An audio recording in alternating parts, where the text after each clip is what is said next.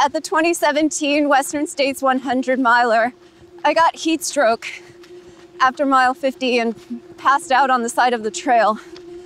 It was a super disappointing moment because I trained so hard for it and yet hadn't prepared for the conditions of the day.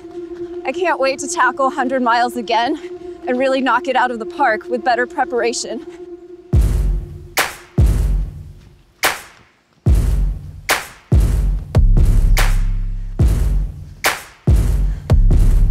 Hey, how are you doing? Let's go for a run. It's important to vary your distance in training so that you challenge your body in different ways and your body will respond. Sometimes you want to work on increasing your endurance. Therefore, you need to do longer runs. You also need to work on your speed by doing shorter, faster runs. Easy runs are important because they allow your body to recover. And having a training plan is really important.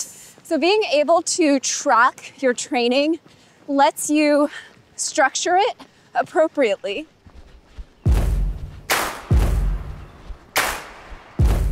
So form is really important on the longer run because the more efficient you can be as a runner, the longer you can sustain the effort and the easier it will feel for a longer period of time.